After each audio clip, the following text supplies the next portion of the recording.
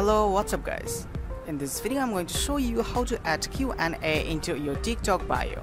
But before we get started, make sure to leave a like in this video, subscribe to this channel and also turn on notification by pressing the bell icon.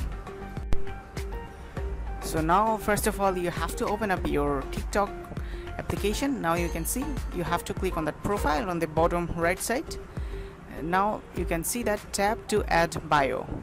Okay, so what you have to do, you have to just click on that top right side three line you can see, and after that you can see that creator tools. You have to tap on that, and here you can see Q&A option available, so you have to just tap on that. Now here you can see answer questions from your viewers. So if you turn on Q&A, okay, if you click on that or tap on that, you can see Q&A is turned on. So here you can see is your Q&A option is available in your TikTok profile. So I hope you guys understand how you can do this. If you still have any kind of question regarding this video, feel free to ask in the comment section below. I will see you in the next video. Until then, stay tuned with 5 Minute Solution.